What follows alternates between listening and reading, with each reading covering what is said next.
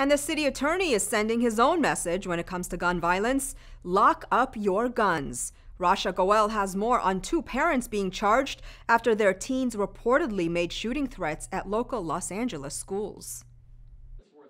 City Attorney Mike Feuer is on it when it comes to storing firearms. His office recently filed criminal charges of unlawful firearms storage against 2 North San Fernando Valley parents after gun violence threats were allegedly made by their teens at 2 local high schools. It's imperative that adults lock up your guns. For goodness sakes, lock up your guns. It's the law. There's no excuse not to. And it could make the difference between life and death. Police say they found 2 revolvers, a semi-automatic handgun, and more than 90 rounds of ammunition at 59-year-old Robert Christie's home, whose 16-year-old son allegedly made threats to other students at Chatsworth Charter High School in February. In the same month, 50-year-old Dazo Asguera's son also made threats to another student and on social media at Granada Hills Charter High School. Officers found a fully loaded semi-automatic handgun in an unsecured bag in a closet of the home and 7 rounds of ammunition.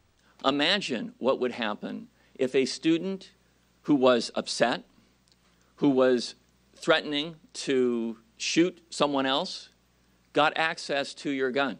All this coming in the wake of the Florida school massacre. LA officials are keen on investigating school safety threats and are asking parents and kids to report threats to the school police. We will follow up on all of our threats. And any threat that has the potential where a firearm's involved, or we have information that a firearm may be present at the home of a student or an adult where they're staying at, our detectives will aggressively follow up, and we will pay a visit, and we will ensure that our young people, our students, do not have access to the weapons. The parents in these cases face a charge of a maximum penalty of 6 months in jail and a $1,000 fine.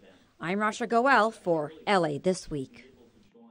Since the February 14th Florida tragedy, the LA School Police has looked into nearly 75 school threats.